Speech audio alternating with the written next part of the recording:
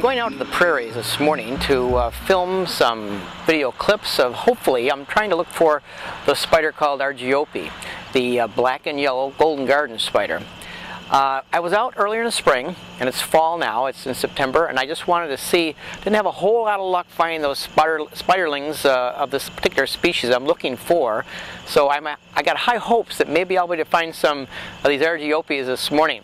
So it's a little early, but pretty soon the sun will be coming up, and look forward to what we'll find. Hope to bring a couple home maybe to film them later on making webs. So let's begin the adventure. And here's our first web of the morning. We got a little guy in here. I'm not going to bother him. Let's look for something else. Here's another web. But looks like nobody's home in this particular one. Here's another nice web. I'm getting a great review of dew-filled webs this morning. Not a whole lot of activity on the spider side. This is really a beautifully draped web with dewdrops. Really nice work by the spider.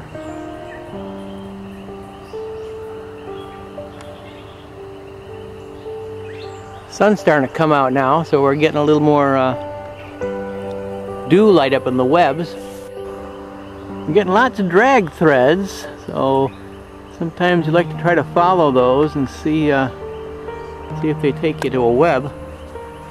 In this particular case, that would not be true. Okay, this is more what I'm looking for this morning. This would be a small spider, but in this particular web here, you may be able to see a little tiny zigzag right below that white mass. Right there. That indicates an orb weaver, and in particular, hopefully the species I'm looking for.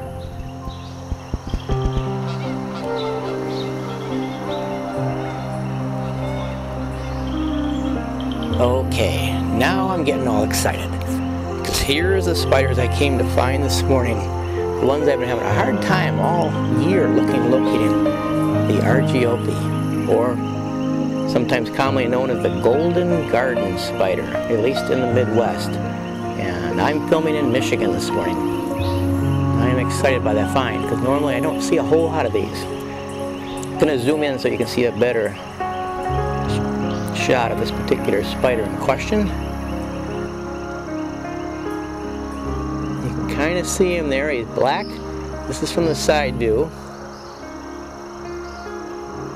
He's black with yellow stripes in the front. Let's get a front on view. Do need to be kind of quiet and not move around a lot of the vegetation, because they do have high sensitivity to vibration, and they will drop out of their web to the ground, and then we won't get a chance to see them up close. Pretty good sized female here, and you note the zigzag in the web. A lot of these spiders will do that. Not totally sure why. There's a lot of speculation, but nobody really knows for sure. This is a female. And then just a little ways away from her, right over here, we have a second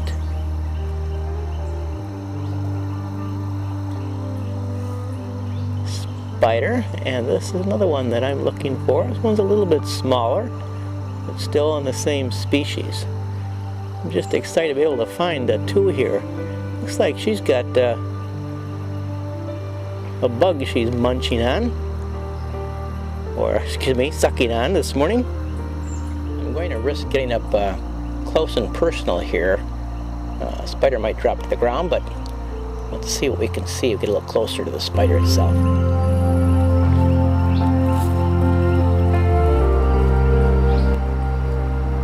You can see the gray furry head area, and right below that again the zigzag that they like to make in their web.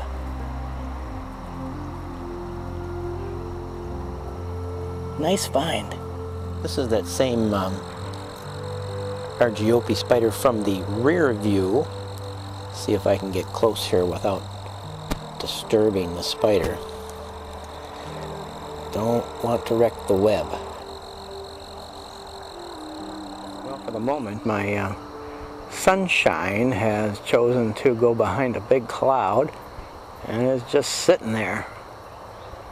So until that sun comes out, it kind of limits my spider hunting because it's the sun that lights up the webs and glistening dewdrops in the web. So until that sun comes back out, I'm just going to chill out for a little bit and try to get away from these mosquitoes.